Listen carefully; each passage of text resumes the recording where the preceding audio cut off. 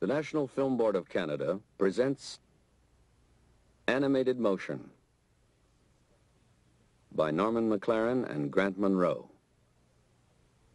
Part one of a series of films in which McLaren comments on, demonstrates, and classifies aspects of motion which the animator employs in his everyday work. This is motion picture film. And here is one frame of film.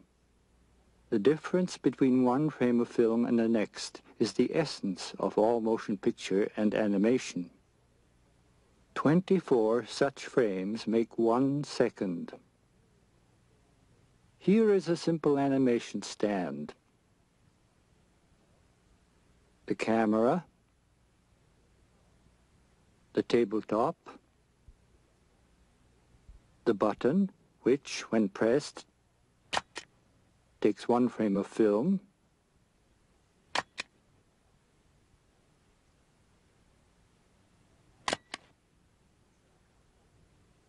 the counter that keeps track of the number of frames shot. In how many ways can something be animated from A to B in a straight line? 10 ways? 100? 1,000? Or more? Using a cutout disc as a symbol for anything we wish to move, let us see. The animator first takes a few frames.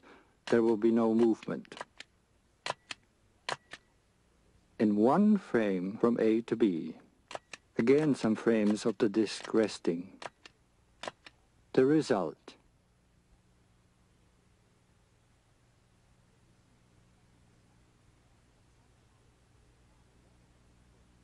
Another way of going from A to B.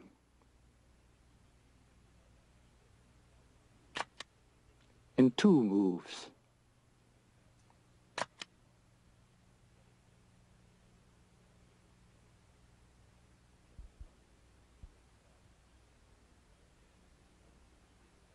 Still another way.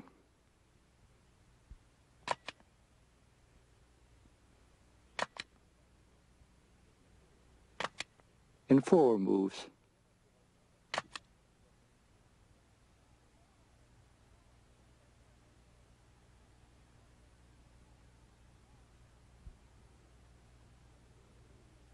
To ensure moves of equal size, a ruler may be used.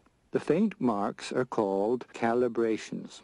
Too fine for the camera to see, they are visible to the animator, who may thus pre-plan the action rather than improvise it.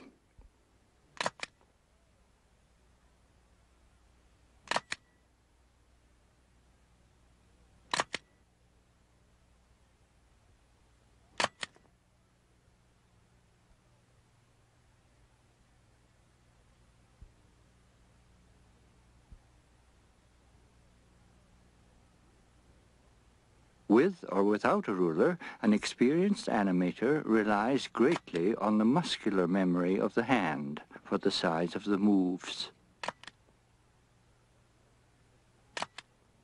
As cutouts are often such that calibrations cannot be used, developing muscular memory is important.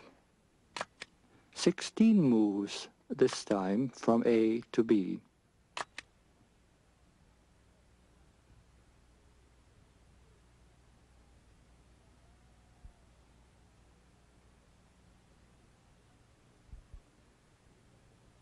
This animator develops speed in shooting, for it helps maintain the feel of the motion as a whole.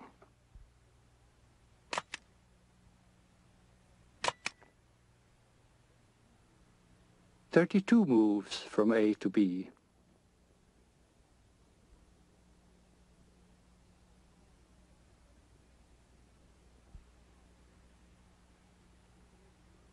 "64 moves, but only 32 calibrations. Between each, she makes a move simply by feel.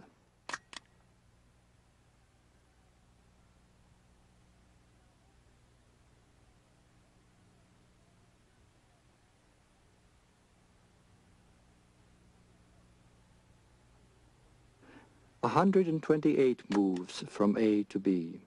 Twice as many as before, and each move half the size.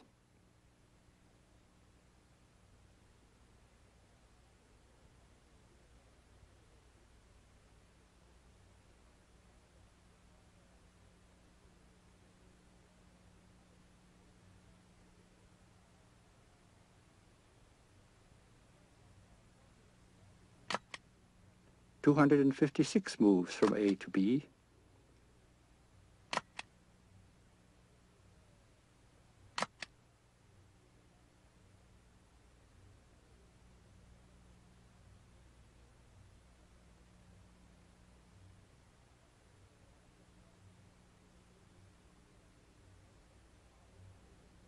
"512 moves from A to B.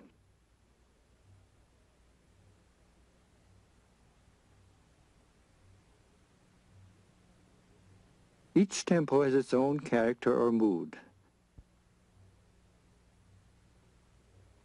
Compared with the earlier frantic tempos, this one is peaceful. 1,000 moves from A to B.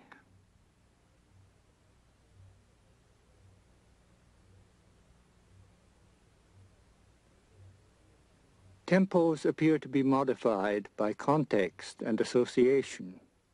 For example, if this disk is associated with a large object, such as the sun, it appears to be traveling very fast. If seen as a tennis ball, its motion seems unbearably slow. Tempos can be much slower than this, so slow, in fact, that the disk would appear stationary.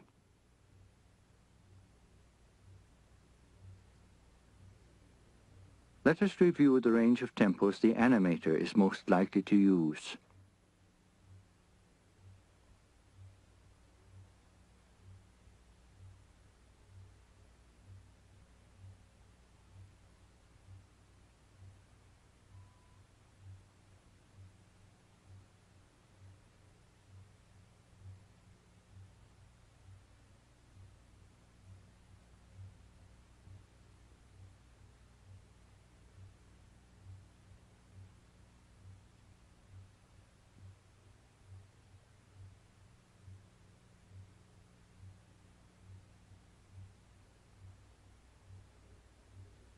Motion may be classified in different ways. What we have illustrated so far is motion's main characteristic, tempo. All tempos are part of an infinitely graded spectrum.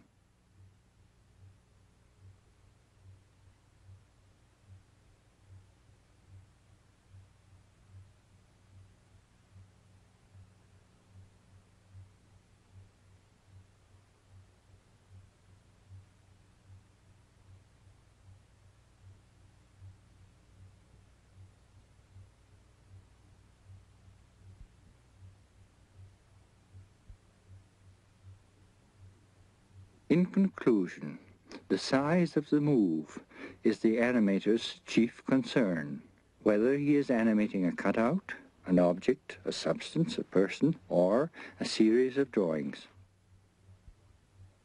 Part 1. End.